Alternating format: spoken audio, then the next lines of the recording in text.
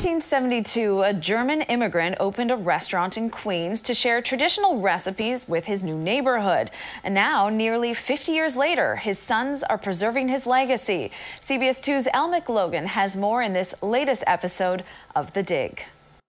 On busy Myrtle Avenue in Glendale, a doorway serves as a portal to Old World Germany. I'm Hans Lehner, one of the owners at Stammtisch. My name is Werner Lehner. I'm also one of the owners. And tell me, what is Stammtisch? The word Stammtisch itself, it means your own special table.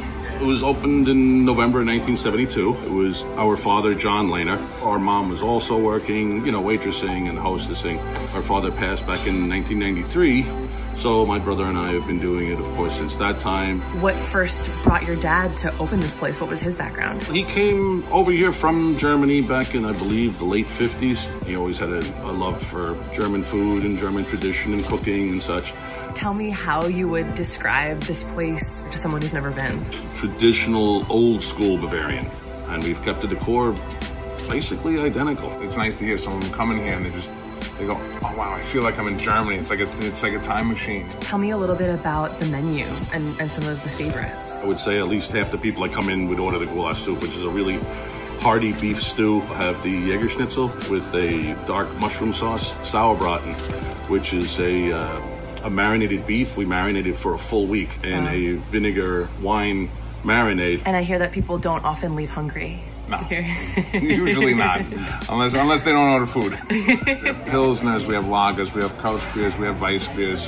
I mean, the Weiss beer alone, you have so many, you have clear Weiss beer, dark Weiss beer, Hefe Weiss beer. The Pork Store next door has over 60 varieties of German beer. Just, that you can take a 6-pack, load up all different kinds of beers, whatever you choose. We have domestic beer, but we really focus heavy on the German beers. Fantastic. I think there's still a bottle of Bud in the back of the fridge somewhere. Yeah, I don't know if that broke yet. So we have regulars that have been coming here since we opened, 50 years almost. Glendale as a neighborhood. I mean, the people here have always been great to us. Do you still have any family in Germany or connected to Germany? And both our wives are born in Germany. Jackie, your husband is Hans, the co-owner. You have been working here for 25 to 26 years now, going on 26. 26 years. It's like home away from home. Has your family gotten a chance at all, any of your family members, to come from Germany to see the place? Oh yes. Do they have every single one of them? What do they think about it? They love it. Yeah. They tell us that they have a better Jägerschnitzel here than they do in Germany. Oh. What does it mean to you to carry forth this legacy and preserve this place? It went, from my father who came here with a quarter in his pocket and really worked so very hard to build this place. It's nice to be able to carry on that tradition and give the same thing that he gave to the neighborhood even now. One German word is Gemütlichkeit. And Gemütlichkeit doesn't really have a translation. It just means a feeling of comfort and a feeling of belonging.